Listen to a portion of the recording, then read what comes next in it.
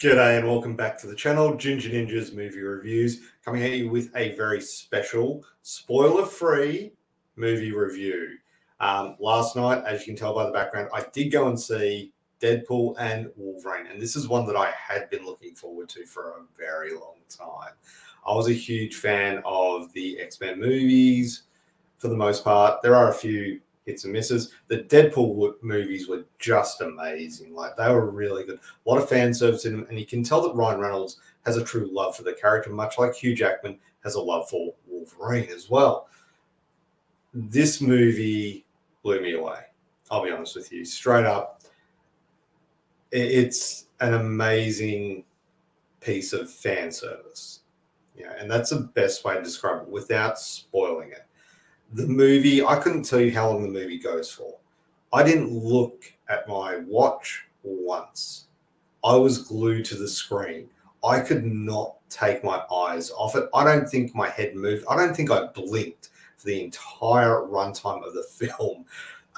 It was just a spectacle, and seeing it all unfold and seeing everything happen was really interesting. Plus, it gave me some ideas of what could possibly happen in the future for these two characters.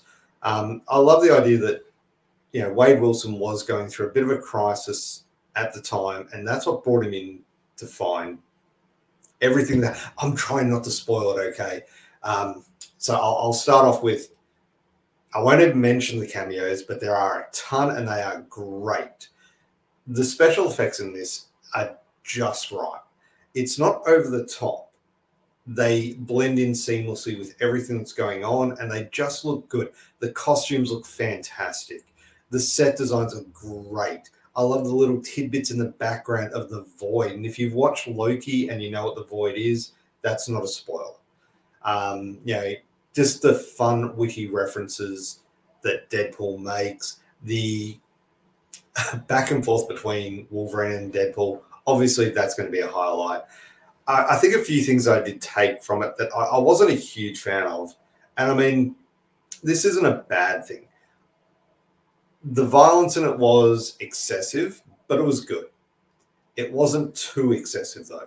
There was a lot more blood and gore in this one than I was expecting. I was not expecting that much, but it looked good. There is an excessive amount of swearing in this one, so, you know, take that what you will.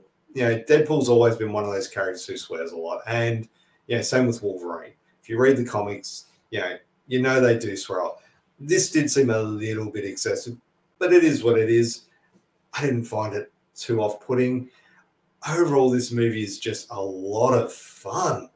And it is a lot of fan service. And I really, I want to, I'm biting my tongue so much during this one because there are so many spoilers.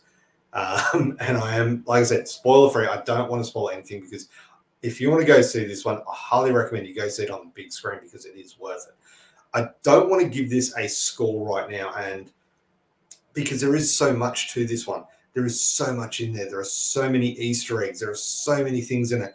I can't wait to go see this one again. I can't wait to own this on physical media because this is one where you want to go over with a fine-tooth comb and see every little bit that they put in there. And there are tons of Easter eggs in this. Tons. I would love to see what ended up on the cutting room floor in this one because it's bound to be like hours of it. So anyway, look, I really enjoyed this one. I highly recommend you go see this one where it deserves to be, on the big screen.